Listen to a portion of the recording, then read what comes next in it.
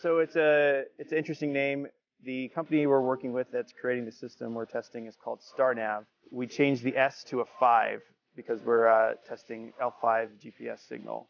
If you look at it to begin with, they can either all be off or that one can be on. So the project is testing a L5 and GPS and Galileo E5A receiver using some existing hardware on, in this case, a T-38.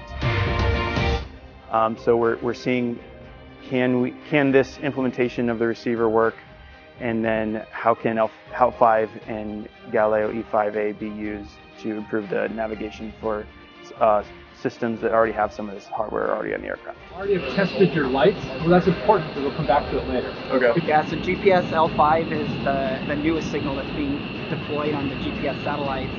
And what StarNav's been working on is a piece of equipment that allows jets to be able to use those signals. And it allows them to do it without equipping the jets with new hardware. We're basically just doing a little bit of regression testing and making sure that the capabilities of the aircraft are still unaffected by our system.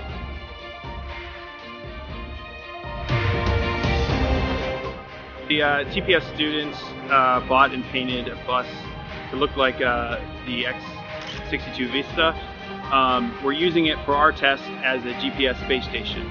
So we're recording GPS on the T-38 and also on the base station, and then we use what's called differential GPS processing to get a more accurate position solution for the system under test.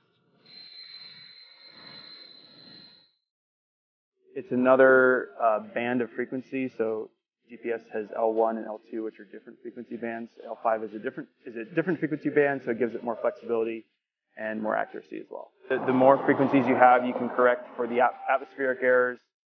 It also gives you more redundancy in the electromagnetic spectrum, just having more ways of getting the information.